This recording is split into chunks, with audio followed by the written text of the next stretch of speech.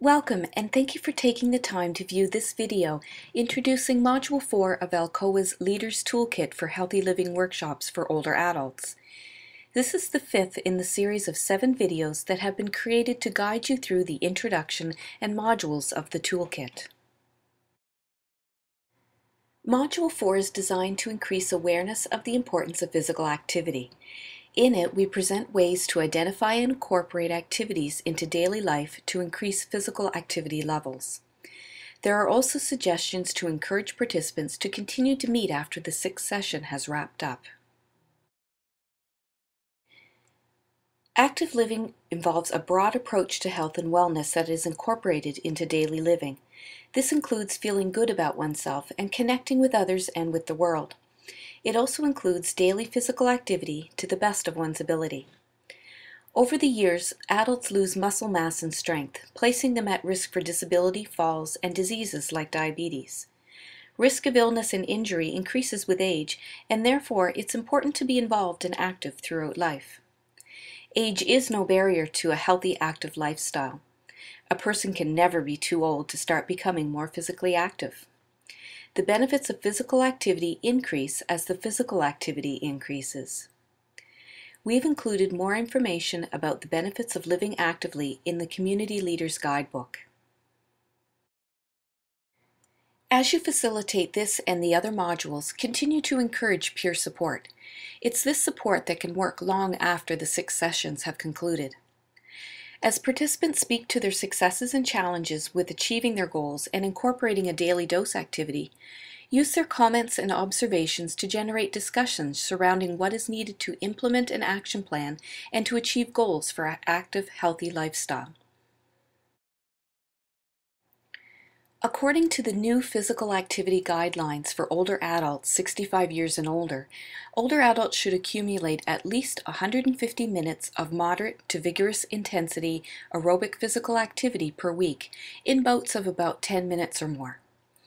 We've included more information about these guidelines in our toolkit, in the Community Leaders Guidebook, and in participants' passports.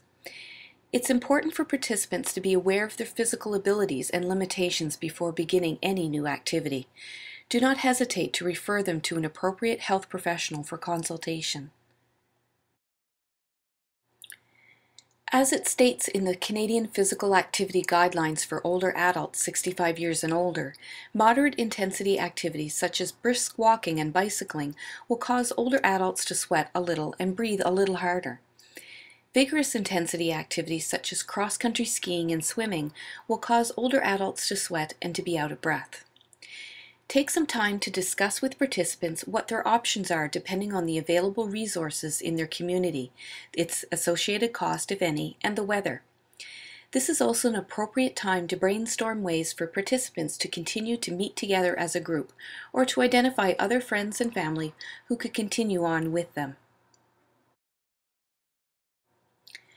Module 4 contains ideas for physical activity that require little or no equipment, for example going for a 5 to 10 minute walk or dancing to an upbeat song.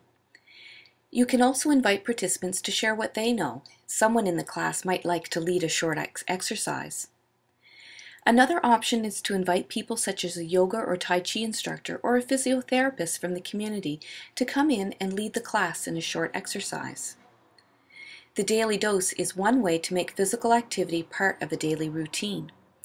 For example, in this module, we describe 5 mini exercises that participants can do while getting dressed. An important resource for this module is an 8-minute video from the Canadian Centre for Activity and Aging entitled Canadian Physical Activity Guidelines for Older Adults. This video is based on the new Physical Activity Guidelines released in 2011 by the Canadian Society for Exercise Physiology and the Public Health Agency of Canada. It is available on YouTube and the link is provided in the toolkit. We recommend showing this video to participants and to discuss its information.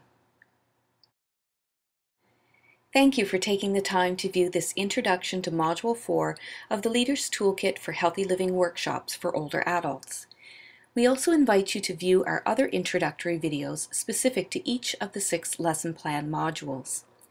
We also have a video introduction to the Community Leaders Guidebook for you to access. The Active Living Coalition for Older Adults is located in Shelburne, Ontario, Canada.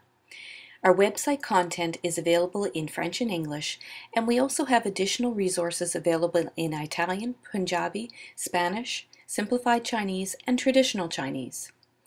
Enjoy living actively.